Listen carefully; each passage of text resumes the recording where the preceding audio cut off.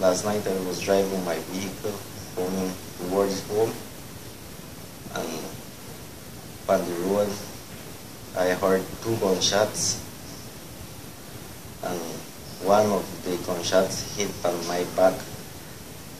I tell my wife, I think that the robbers, I tell her, because I don't see no checkpoint, nothing on the road. Then when they shot me, then carry me out of my vehicle, then carry me the back for put me some bandages. I when then call for them vehicle because they don't have no vehicle, nothing, nothing, just there. I don't know. That's why I tell my wife that the robbers, right?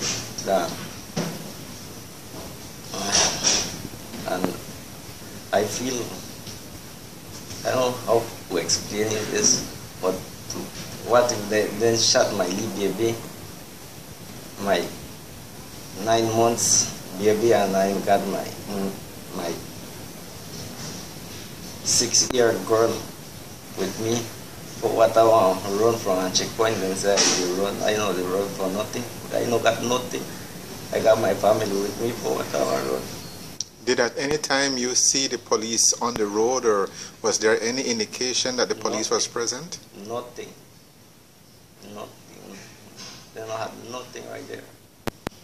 And the area where the shooting happened, was there any light or? No light, nothing. That's a bushy place. And then after the shooting, you said you heard that it was then that the police came? Yeah, then tell the police, then say. Now, how badly injured are you? My hand is hurting very bad right now. I barely could move it. What is it that you'd want to say to the police right now, or to those watching you on TV right now?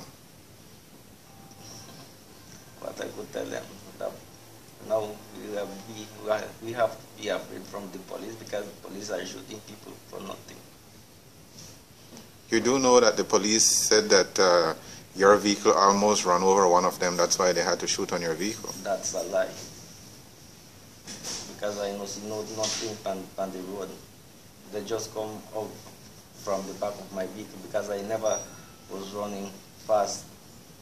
I just heard the gunshots, then I stopped my vehicle. So there was nobody on the road that you could have tried to run over? No, nobody. They just come out from the bushes. That's why I tell my wife that robbers